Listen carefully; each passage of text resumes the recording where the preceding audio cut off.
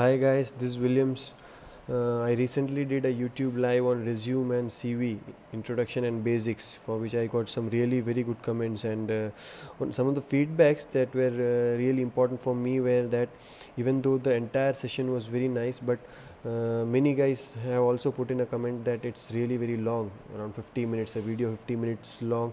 It's sometimes very difficult to watch throughout. So they asked me if I can put it up in a very precise form. So I'm just trying to put the precise form of this particular entire presentation.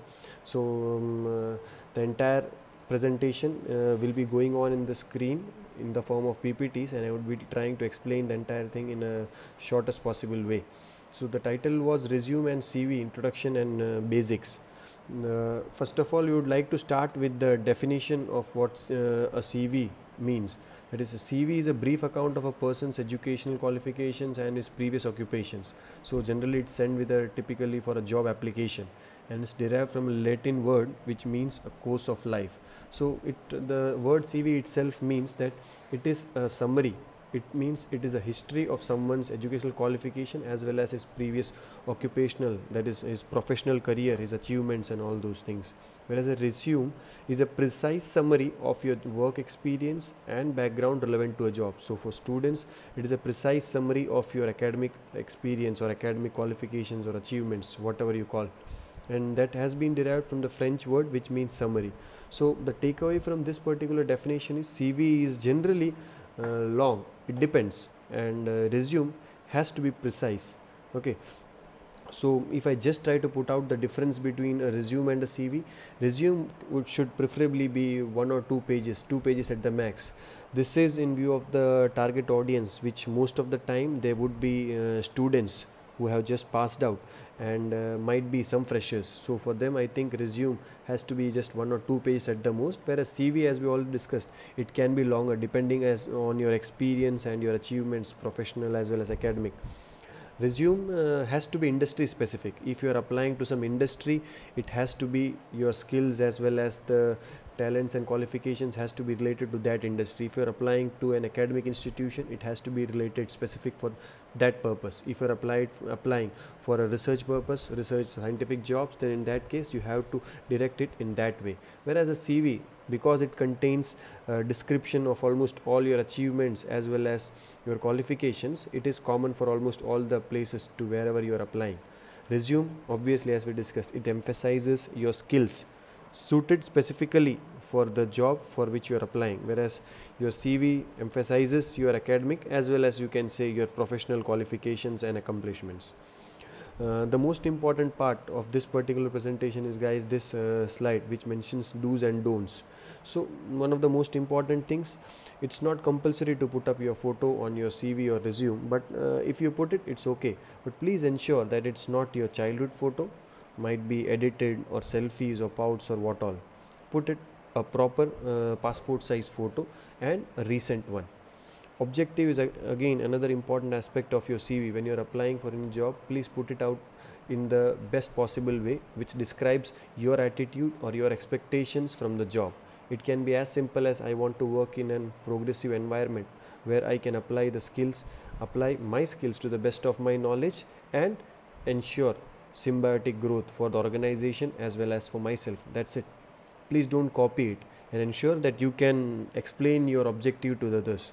Most of the time it happens that students copy these objectives from other friends, and then if the interviewer asks them, okay, please explain what do you mean by objective, and then they are like blah blah blah, and they are lost, and then they are asked to get lost. So please ensure that such things don't happen to you guys.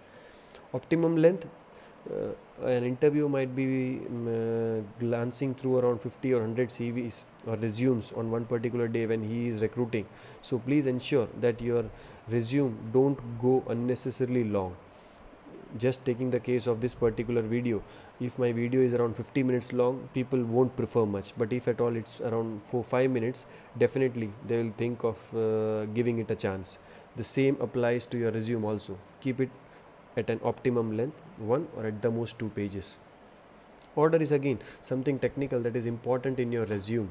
There can be 2 formats. The first one is in order, that is you mention the things in the order in which they have occurred. That is, Suppose if I'm mentioning my academic credentials or academic qualifications, the first thing that happened is SSC, then HSC, then bachelor's, and then master's. This is how I put it down. That is what is known as in order. Or the common or the more popular one is the latest first. That is, whatever has happened last, you put that first, because generally that is what is the most important or most interesting to the people who are recruiting you. That is, generally you put up your masters or bachelors first, and then you put down your 12th, and then you go down to SSC. So this thing is important, and ensure that all the details that you put up in your CV follow one of these two orders, either latest first or in order. Please ensure that your CV is not messy and descriptive. Don't write short notes and don't write essays on your resume. Please keep it to the point. Write the things to the point. Don't make it a long paragraph or might be your examination answer sheet, because the more messy you make it, the more difficult you make it for the interviewers, and obviously they won't like making their jobs more difficult. Always try to keep it short and sweet. Sweet means just keep it to the point. Just mention whatever you want to, don't keep on elaborating the things. So just keep it short and sweet. Proper formatting of the content is very important. The size and the style of your headings, the size and the style of your rest of the content, your body alignment, all these things are very important. Please ensure that you do all these things properly. Hobby is one of the things that I have found most of the students copying.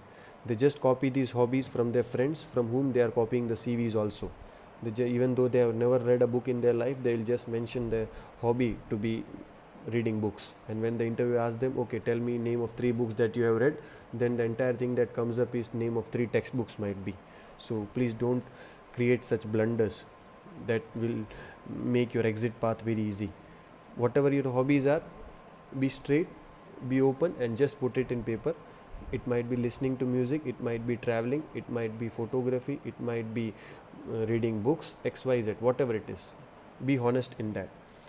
Please don't ever put wrong data in your resumes.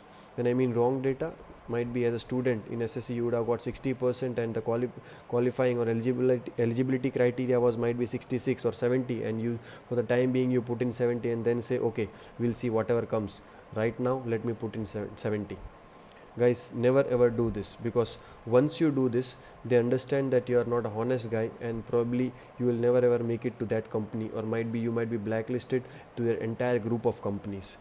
If you are already employed somewhere and you are applying for a second job, please don't quote wrong CTCs, because the employers have always good reputation with your previous employers. It's all a big system. So they will obviously come to know what your previous salary was, what type of person you were, what an employee you were in the previous organization. So lying will not go in your favor in this case. So please don't put any wrong data in your CVs. Please ensure that you put it up exactly as they are. Guys, most of the students who are making their CVs make it in Word, and they don't even know might be what the red line or green line stands for. Spelling mistakes as well as grammatical mistakes are automatically detected by Word, and they also give you recommended suggestions for the changes. So even if you can't make any correction of your own, just give a right click and take one of the suggestions. Please ensure that you don't make spelling mistakes. Spelling mistakes can really be horrible. Don't give the interviewer a chance to reject you just because of such simple things. The importance of a resume, guys, it's a most important tool to market yourself. The interviewer has not seen you, but this is what you are presenting himself before him. So this resume is your probably the first impression in front of that guy, and it's your last chance to make it to the personal interview in front of him. So if your first impression is good, you might get a chance to sit in the personal interviews, or might be if you didn't do it well, probably you won't get a chance to meet him. So ensure that you make your resume to the best possible way, because it's very important. Most of the time the students don't give the due diligence in making their resume.